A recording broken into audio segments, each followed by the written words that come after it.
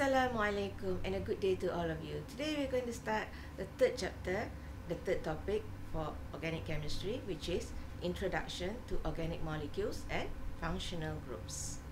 When we look at organic molecules, of course, in every organic molecule, mostly other than alkanes, they all have functional groups. Actually, what is a functional group? A functional group is an atom or a group of atoms with characteristic chemical and physical properties. It is the reactive part of the molecule. Most organic compounds have carbon-carbon bonds and carbon-hydrogen bonds. However, many organic compounds possess other structural features. Okay, other than carbon-carbon bonds and carbon-hydrogen bonds, we have features like heteroatoms, which are atoms other than carbon or hydrogen. We will also have pi bonds. The most common pi bonds occur in carbon-carbon bonds and also in carbon-oxygen double bonds. These structural features distinguish one organic molecule from another. They determine a molecule's geometry, physical properties, and reactivity, and this compromises of the functional group. Heteroatoms and pi bonds confer reactivity on a particular molecule. Heteroatoms have lone pairs and create electron diffusion sites on carbon. Pi bonds are easily broken in a chemical reaction. A pi bond makes a molecule a base and a nucleophile. As we can see in the diagram, the lone pairs make oxygen a base and a nucleophile, whereas the carbon is electron division and it is now the electrophile. The pi bond makes a compound a base and also a nucleophile in the between the two carbon atoms. This pi bond can be easily broken. Don't you think that carbon-carbon and carbon-hydrogen bonds are unimportant? They form the carbon backbone or skeleton to which the functional group is attached. For example, we look at ethane. This molecule only has carbon-carbon single bonds and carbon-hydrogen bonds. So, it has no functional groups. Ethane has no polar bonds, no lone pairs, and also no pi bonds. So, it has no reactive sites. Consequently, ethane and molecules like it are very unreactive. An example of a molecule with heteroatom is ethanol. This molecule has an OH group attached to its backbone. This functional group is called a hydroxy group. Ethanol has lone pairs and polar bonds that make it reactive with a variety of reagents. The hydroxy group makes the properties of ethanol very different from the properties of ethane. Let's compare both ethane and ethanol as given in the diagram. We look at the structure of ethane. All the carbon-carbon bonds are single bonds, and the carbon-hydrogen bonds are also single sigma bonds. There are no functional groups. In ethanol, you can see there are two polar bonds, which is the carbon-oxygen bonds and also the oxygen-hydrogen bonds.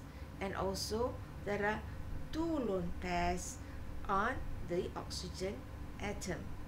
So this makes ethanol a very reactive compound as compared to ethane. Hydrocarbons are compounds made up of only elements of carbon and hydrogen. They may be aliphatic or aromatic. Aliphatic hydrocarbons are as given in the following table, table 3.1. You can see alkanes, alkenes, and alkynes. These are aliphatic hydrocarbons. Aromatic hydrocarbons are compounds like benzene and those that are derived from the benzene group. A characteristic of aromatic compounds is that they all have odors. And the simplest aromatic hydrocarbon is benzene. This six-membered ring has three pi bonds and it comprises a single functional group. When a benzene ring is bonded to another group, it is called a phenyl group, given by the symbol pH. As we can see in the following diagram, the structure of a benzene molecule, which is C6H6, and a phenyl group, which is C6H5. Other functional groups of organic compounds are as given in table 3.2. We look at the first compound, which is the alkyl halide. It has a general structure of Rx, where X can be fluoride, fluorine, chlorine, bromine, or iodine. And the functional group is the halo group. For example, we can have a structure, example is methyl bromide, and we can see the structure as follows. This is the 3D structure of methyl bromide. The carbon is sp3 hybridized and there are 4 bonds. Next group of compounds are alcohols.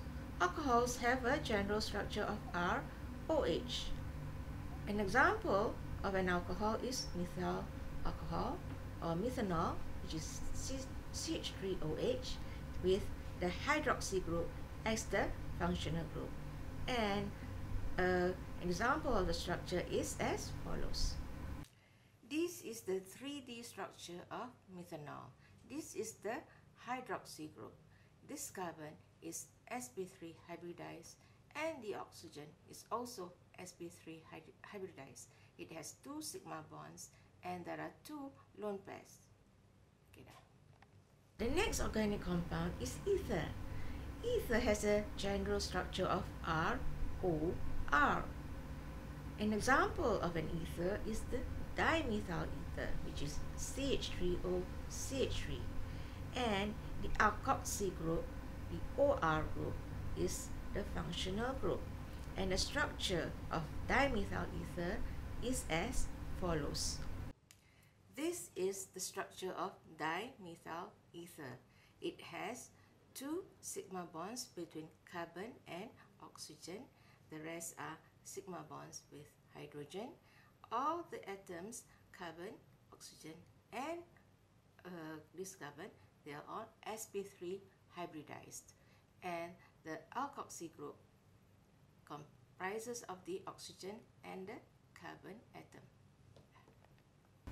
Amines. Amines have the general structure of RNH2 or R2NH or R3N.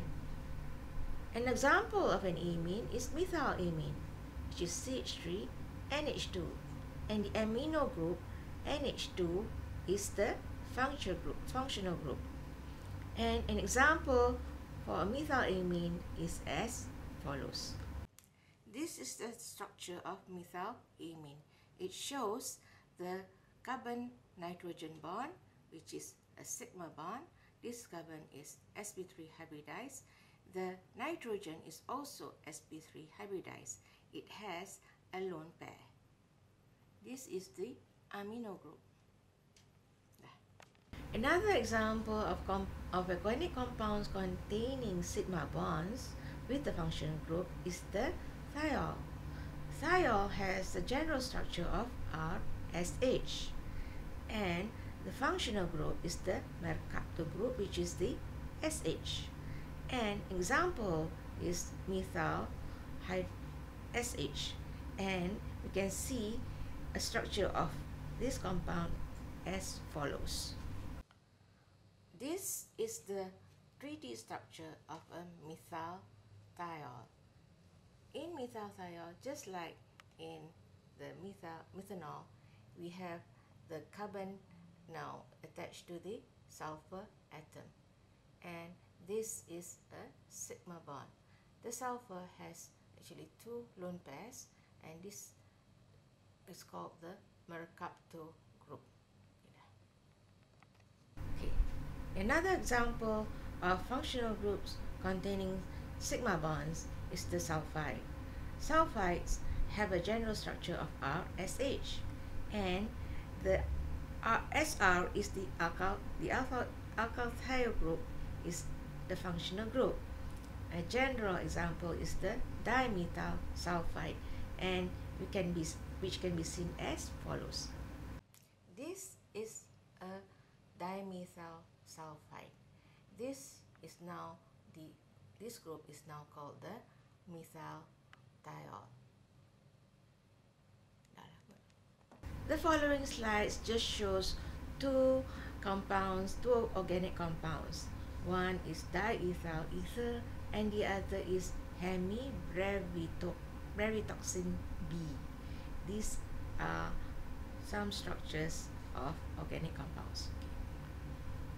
Okay, now we are going to look at organic compounds that have the CO double bond groups. And we can see the first one we're going to talk about are the aldehydes. Aldehydes have a general structure of C double bond O with a hydrogen attached to the carbonyl carbon. And the carbonyl carbon is the functional group. Example for this is the acetaldehyde, and a 3D structure can be seen as follows. This is the structure of an aldehyde. This is ethanol. This is the carbonyl group, and this is the hydrogen that is attached to the carbonyl carbon. The next group are ketones. Ketones have a general structure of two alkyl groups attached to the carbonyl groups. The functional group is still the same as the aldehydes, but the difference is that the aldehyde has a hydrogen attached to the carbonyl groups, whereas ketones have two alkyl groups attached to the carbonyl groups. Example is acetone, and a 3D structure of this compound is seen as follows. This is the structure of a ketone. This is acetone. Acetone has 3 carbon atoms, and we can see the middle is the carbonyl group, and there are 2 alkyl groups attached to the carbonyl group. Carboxylic acids also have C double bond O, which is the carbonyl group, but the whole functional group is the COOH, which we call the carboxy group. And an example is acetic acid. Acetic acid, the structure of an acetic acid is seen as follows. This shows the structure of acetic acid. Acetic acid is one of the most common carboxylic acid.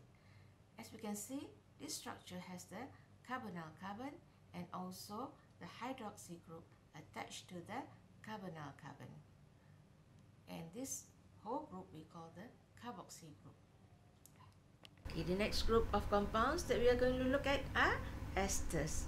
Esters have more or less the same structure as carboxylic acids, with the only difference where there is no hydroxy group, but there is an alkoxy group, which is the OH is changed to the OR, and the functional group is the COOR.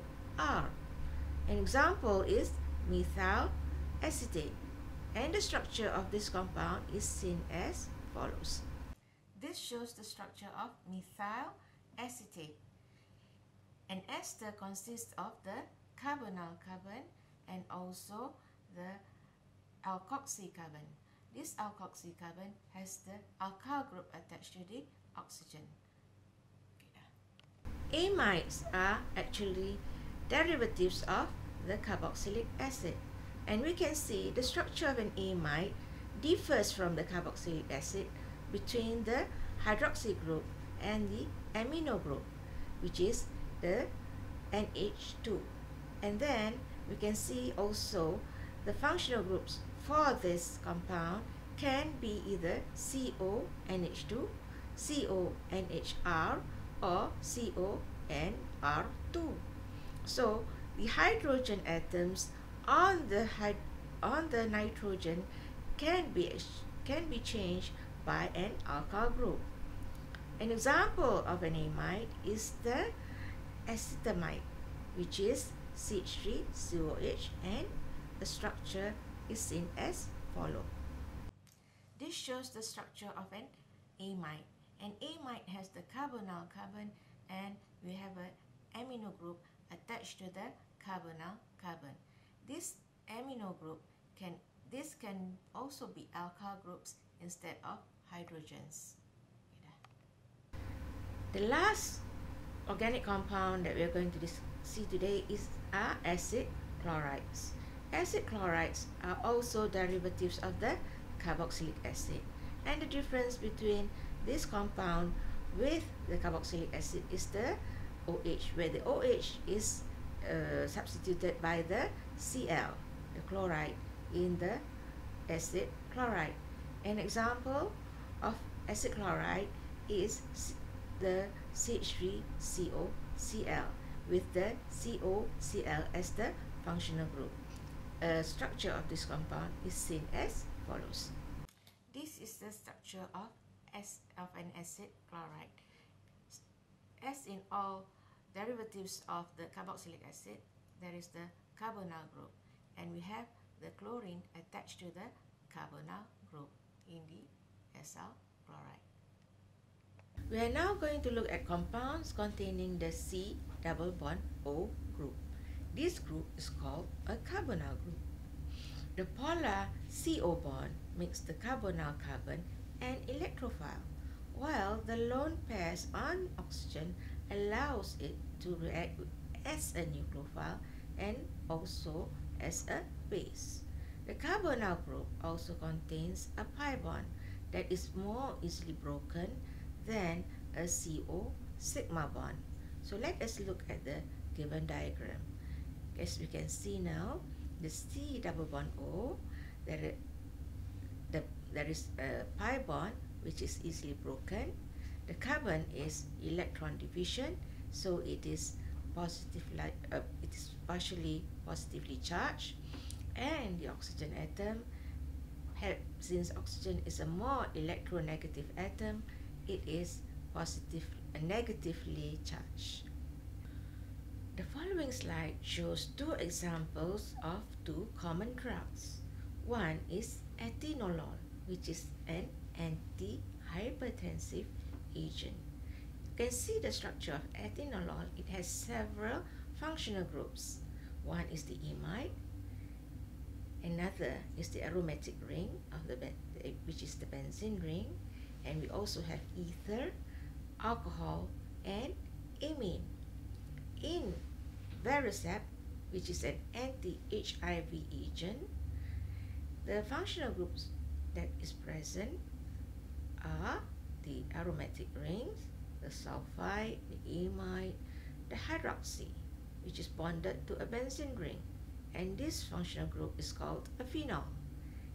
And we have amines, alcohols, and also amides. A functional group determines all of the following properties of a molecule: the bonding and shape of the molecule, the type and strength of intermolecular forces, and also the physical properties, the nomenclature, and also the chemical reactivity.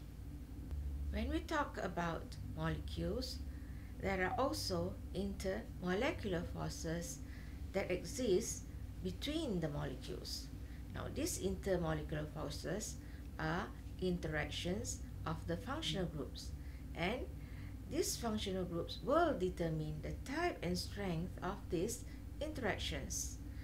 There are several types of intermolecular interactions. One is the ion-ion interaction, where we have strong electrostatic interactions between positive and negative charges.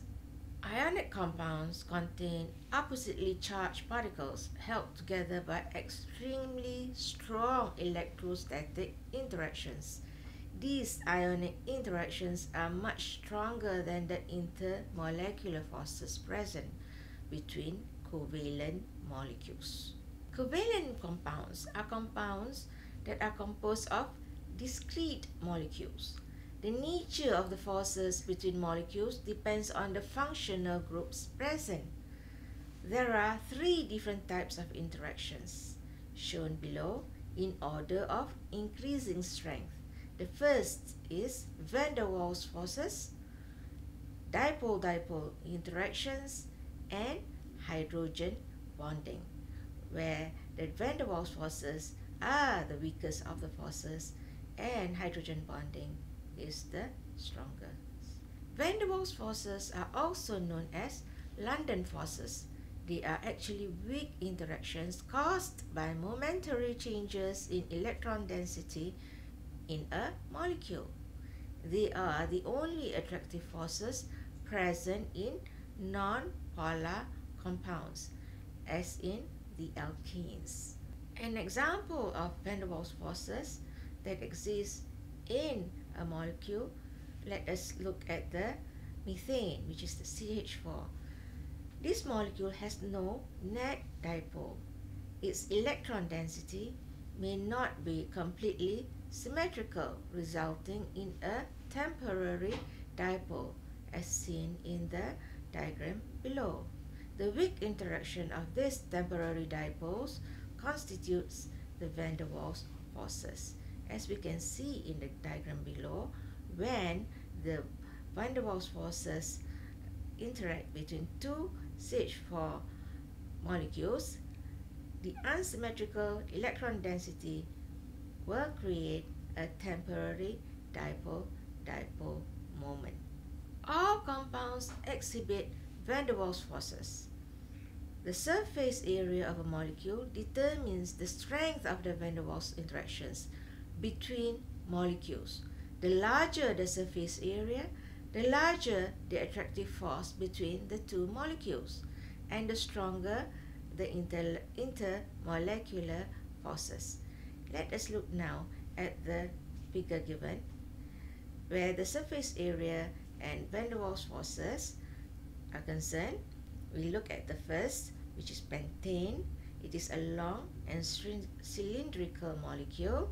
It has a larger surface area, and therefore as it has stronger van der Waals interactions.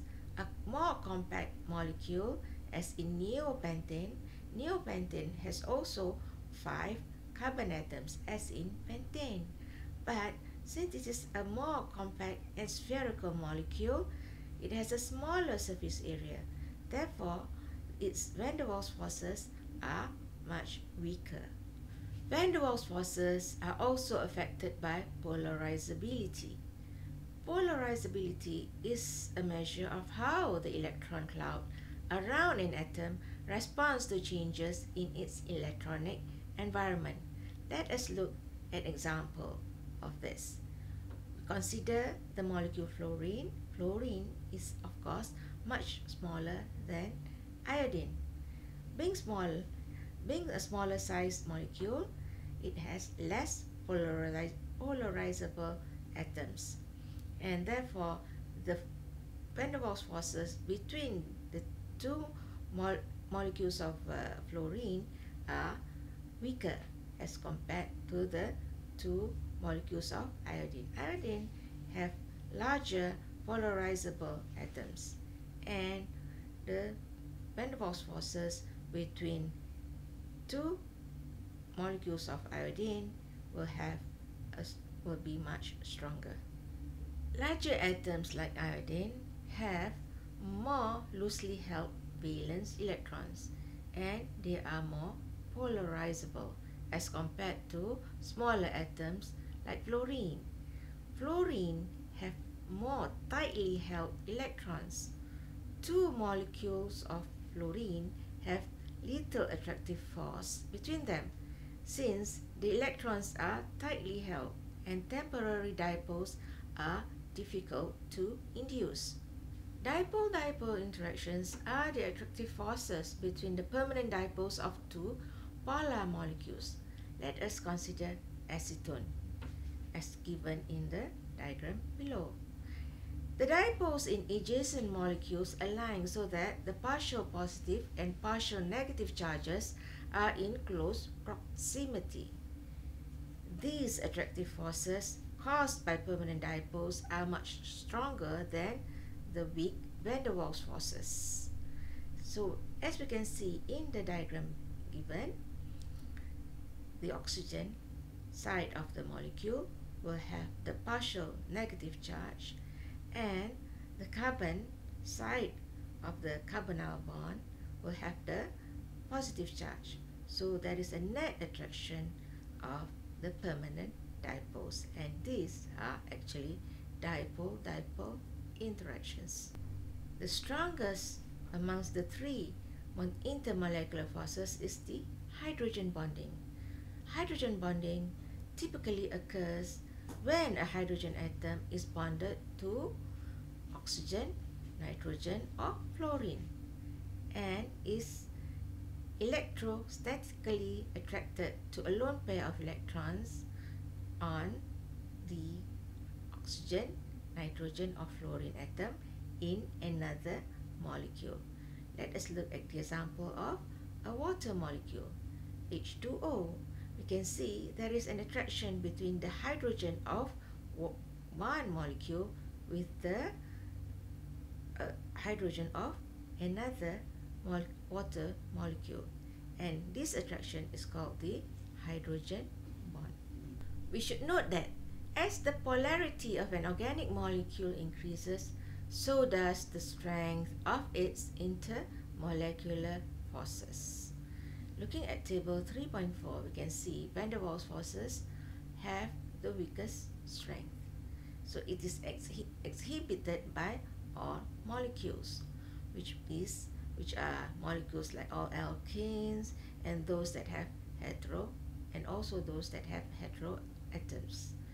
In dipole-dipole attractions, the strength of this intermolecular force are just moderate, and the molecules will have a net dipole-dipole moment, and this is exhibited in most of the molecules that have hetero atoms.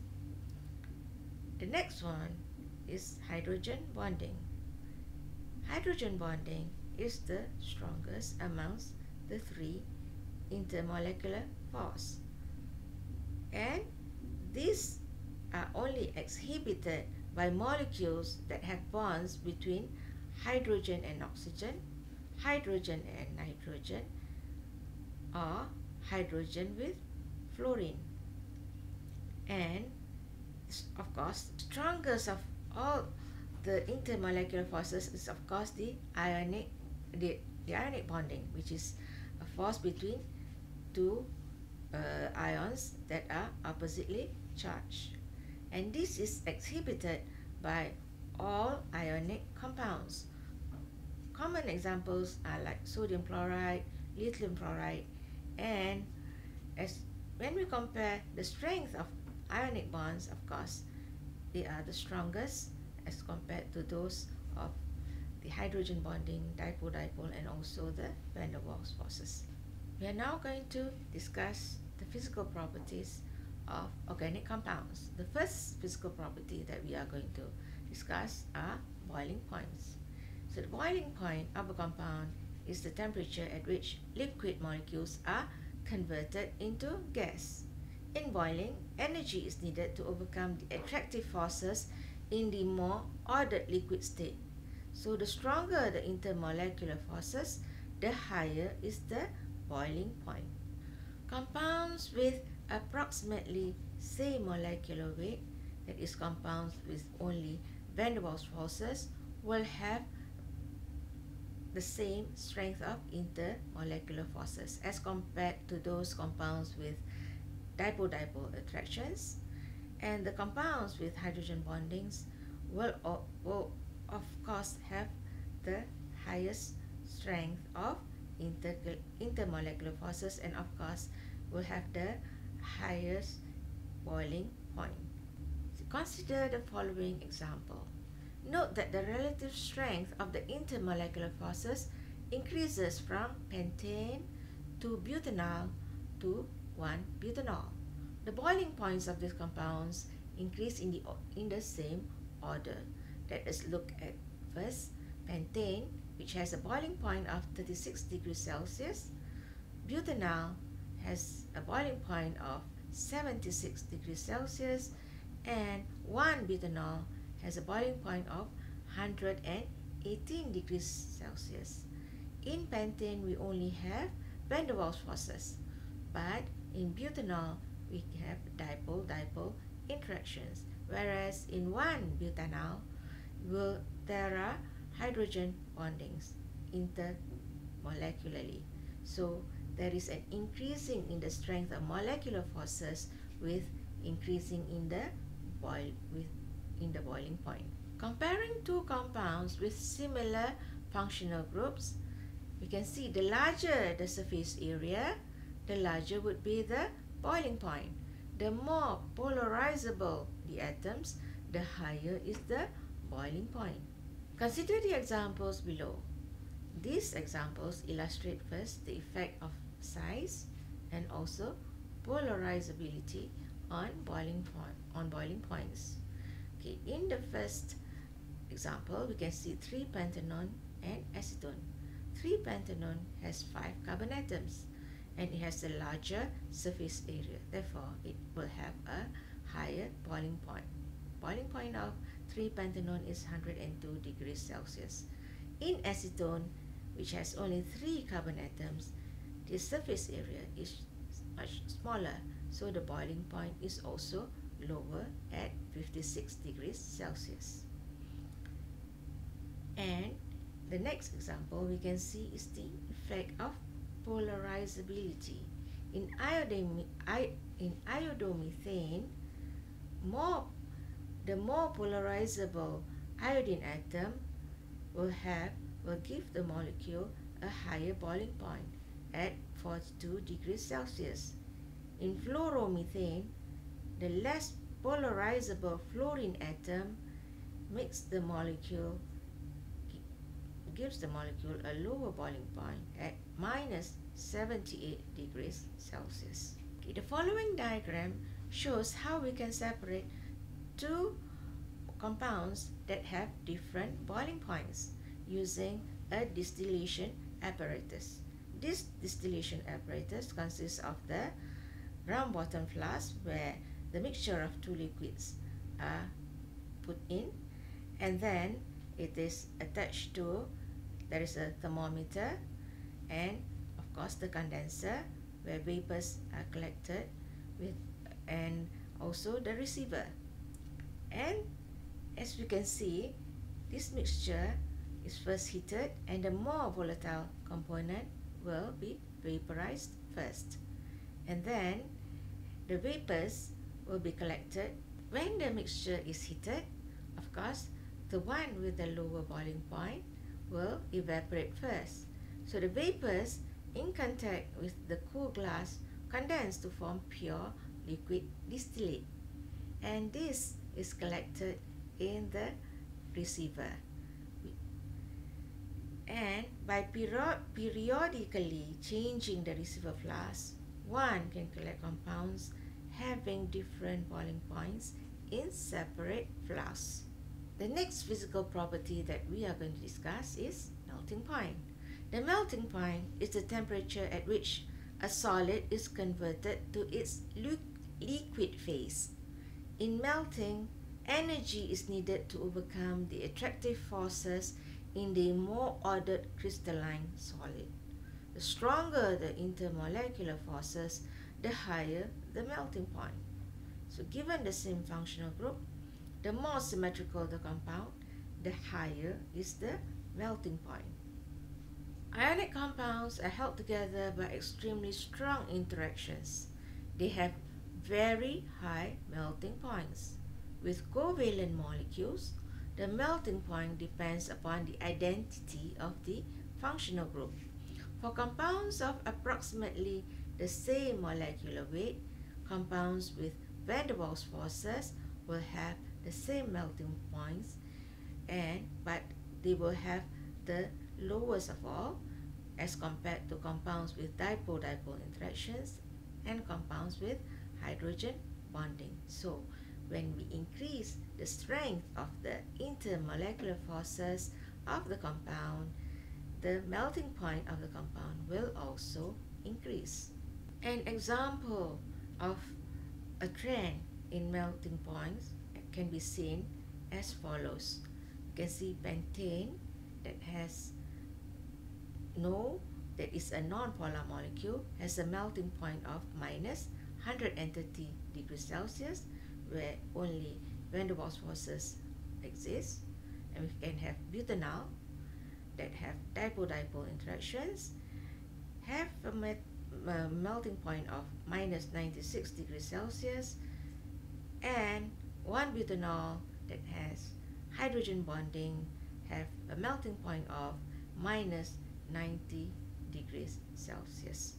Symmetry also plays a very important role in determining the melting points of the compounds with the same functional group and also similar molecular weights, but with different shapes. A compact symmetrical molecule like neopentane packs well into a crystalline lattice, whereas isopentane, which has a CH3 group dangling from a 4-carbon chain, does not. Thus, neopentane has a much higher melting point than isopentane. You can see in the diagram given here, isopentane, which has a melting point of minus 160 degrees Celsius, is less symmetrical. It's a less symmetrical molecule, whereas neopentane has a melting point of minus 17 degrees Celsius because the structure has more symmetry. Solubility is also another characteristic of compounds that we are going to study. Solubility is the extent to which a compound called a solute dissolves in a liquid which is called a solvent. In dissolving a compound, the energy needed to break up the interactions between the molecules or ions of the solute comes from the interactions between the solute and the solvent. Looking at the diagram, the one on the left shows interactions between the solute-solute molecules and the solvent-solvent molecules. And on gaining energy, new interactions will occur between the solute and the solvent as given in the right-hand side diagram. Compounds dissolve in solvents having similar kinds of intermolecular forces, like dissolves like. For instance, polar compounds dissolve in polar solvents. Non-polar or weakly polar compounds will dissolve in non-polar or weakly polar solvents. Water and organic solvents are two different types of solvents. Water is very polar and is capable of hydrogen bonding with the solute. Many organic solvents are either non-polar, like carbon tetrachloride and hexane, or weakly polar, like diethyl ether. And most ionic compounds are soluble in water but insoluble in organic solvents. An organic compound is water-soluble only if it contains one polar functional group capable of hydrogen bonding with the solvent of every 5 carbon atoms it contains. For example, let's compare the solubility of butane and acetone in water and carbon tetrachloride. Butane is soluble in carbon tetrachloride, but it is insoluble in water. Acetone is soluble in both carbon tetrachloride and also in water. Since butane and acetone are both organic compounds having a carbon-carbon and carbon-hydrogen backbone, they are soluble in the organic solvent CCl4. Butane, which is non-polar, is insoluble in water. Acetone is soluble in water because it contains only 3 carbon atoms and its oxygen atom can hydrogen bond with the hydrogen atom from water. Now we can see, as given in the diagram, the acetone, the oxygen of the acetone can form hydrogen bond with the hydrogen atom of water. And this hydrogen bonding makes the small polar molecule of acetone water soluble. To dissolve an ionic compound, the strong ion-ion interactions must be replaced by the many weaker ion-dipole interactions. Looking at this diagram, we can see when an ionic solid is dissolved in water, the ion-ion interactions are replaced by the ion-dipole interactions. Though these forces are weaker, there are so many of them that they compensate for the stronger ionic bonds. The size of an organic molecule with a polar functional group determines its water solubility. A low molecular weight alcohol like ethanol is water soluble since it has a small carbon skeleton of less than 5 carbon atoms compared to the size of its polar hydroxyl group. Cholesterol has 27 carbon atoms and only 1 hydroxide group. Its carbon skeleton is too large for the hydroxide group to solubilize by hydrogen bonding. So cholesterol is insoluble in water. The non-polar part of a molecule that is not attracted to water is said to be hydrophobic. The polar part of a molecule that can hydrogen bond to water is said to be hydrophilic. In cholesterol, for example, the hydroxy group is hydrophilic, whereas the carbon skeleton is hydrophobic. Let us look at a summary of the solubility of certain compounds in water and organic solvents. Looking at figure 3.5, we see the ionic compound here is sodium chloride. Sodium chloride is very soluble in water, but it is not soluble in the organic solvents such as carbon tetrachloride. For covalent compounds, you can see, for example, an alkane like butane is insoluble in water because it has no nitrogen or oxygen atoms to hydrogen bond to water. But butane is soluble in organic solvents. And the next compound, which is 1-propanol. 1-propanol has less than 5 carbon atoms and it has an oxygen atom for hydrogen bonding to water. So it is very soluble in water and it is also very soluble in organic solvents. And the next compound, which is 1-decanol. 1-decanol is insoluble in water because it has more than 5 carbon atoms. It is too large to be soluble even though it has an oxygen atom for hydrogen bonding with water. And 1-decanol is very soluble in organic solvents such as carbon tetrachloride. Let us look at vitamins now. Vitamins are actually organic compounds which are needed in small amounts for normal cell function. Most cannot be synthesized in our bodies and must be obtained from our diets. Most are identified by a letter such as A, C, D, E, and K.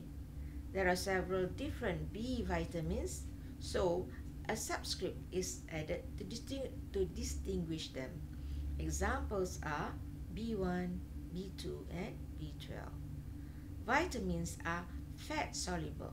That is, they dissolve in organic media, or they are also water soluble.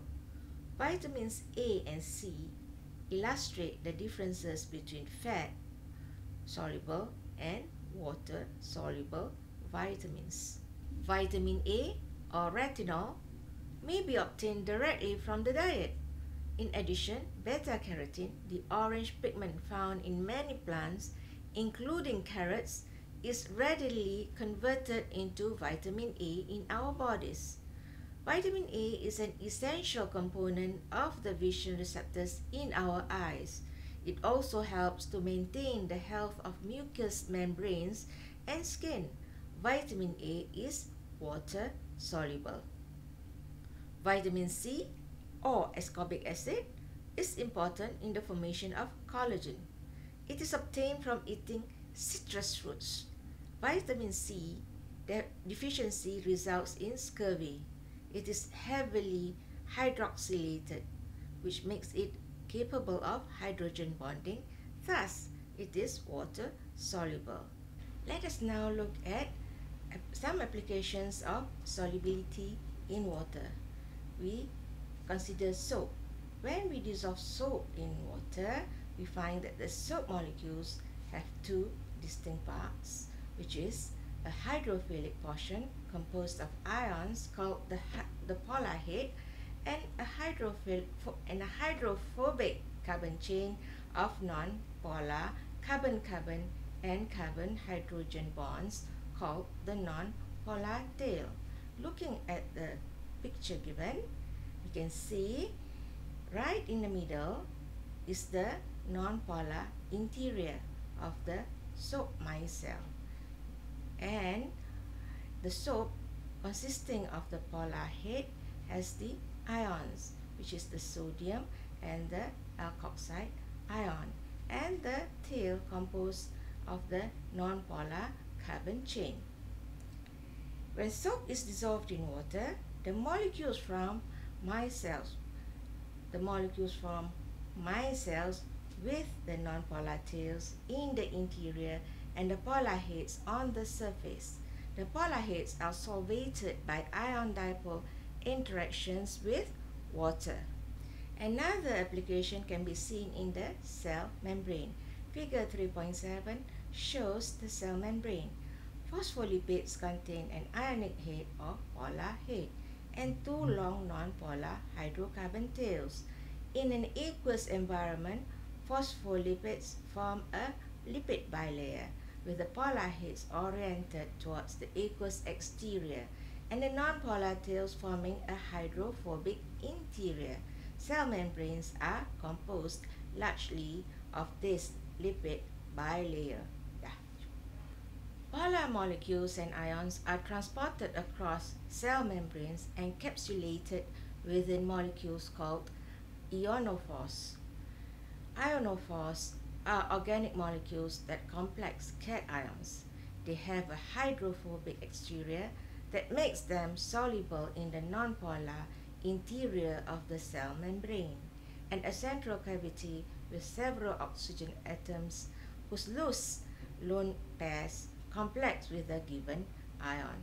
For instance, we look at nonactin and valinomycin.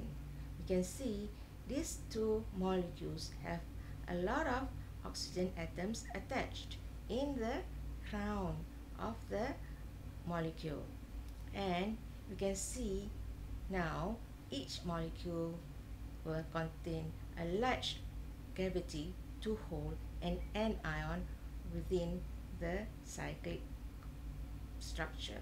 Okay, ions can be transported across a cell membrane by binding an ion on one side of the lipid bilayer, where the concentration of the ion is high, and releasing it to the other side of the bilayer, where the concentration of the ion is low.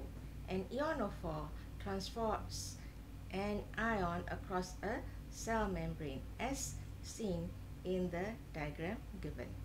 Several synthetic ionophores have also been prepared, including one group called crown ethers. Ground ethers are cyclic ethers containing several oxygen atoms that bind specific cations depending on the size of their cavity. In the diagram given, we can see a ground ether that is complex with the potassium cation. Okay, let us look now at the influence of functional groups on reactivity. We know that functional groups create reactive sites in molecules. Electron-rich sites react with electron-poor sites.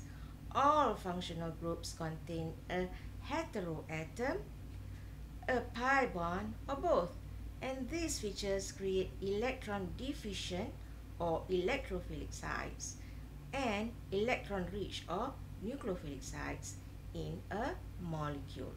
Molecules react at these sites. The following shows the influence of functional groups on reactivity. We see an electronegative heteroatom like nitrogen, oxygen, or a halogen makes a carbon atom electrophilic. For instance, look at ethyl chloride. The carbon-chlorine bond is polar. So now we see the carbon is the electrophilic site since chlorine is more electronegative, and chlorine is now the nucleophilic site. And at the cyclohexanol, looking at cyclohexanol, we can see since oxygen is more electronegative than carbon, the carbon in the ring now becomes the electrophilic site. A lone pair on a heteroatom makes it basic and nucleophilic. Looking at the examples given, dimethyl ether. In dimethyl ether, we can see there are two lone pairs on the oxygen atom, and in trimethylamine, there is a lone pair on the nitrogen atom. These are the basic and nucleophilic sites. Pi bonds create nucleophilic sites and are more easily broken than sigma bonds. Looking at the example given, we see an alkene. An alkene has a pi bond and also an acetylene. The acetylene has two pi bonds. An electron deficient carbon reacts with the nucleophile, and then this nucleophile is symbolized by Nu negative. An electron-rich carbon reacts with an electrophile, and this electrophile is symbolized by E positive. For example, alkenes contain an electron-rich double bond, and so they react with electrophiles. You can see in the given diagram here, electron-rich alkene will react with the electron-poor electrophile. On the other hand, alkyl halides possess an electrophilic carbon atom, so they react with electron-rich nucleophiles. Given the ethyl chloride, the carbon that is attached to the chlorine is electron-poor, and the nucleophile will attack this electron-poor carbon. So alkyl halides react with nucleophiles. Biomolecules are also organic compounds, and they are found in biological systems. Many are relatively small, with molecular weights of less than 1,000 grams per mole. There are four main families of small molecule biomolecules. 1. Simple sugars. Simple sugars will combine to form complex carbohydrates like starch. Nucleotides, they are the building blocks of DNA. Amino acids will join together to form proteins. Fatty acids are the building blocks of triacylglycerols, lipids that are stored as fat droplets in adipose tissues. Biomolecules often have several functional groups. Simple biomolecules are the building blocks of more complex biomolecules, which then compose important cellular structures. For instance, we see glucose, a simple sugar. It will form the helical starch molecule, and these starch grains are found within a chloroplast. And deoxyadenine is a nucleotide which can form a double helix. It is the in the DNA, and these are found in the chromosomes. Alanine and amino acid is found in the helical protein structure, and this forms the cellular filaments, that is the thick ropes of the protein fibers. Stearic acid is a fatty acid, and this will join together to form the triacyl glycerol, and these triacyl glycerol are the fat can be found in the fat droplets within an adipose cell. This concludes our discussion on organic molecules and functional groups.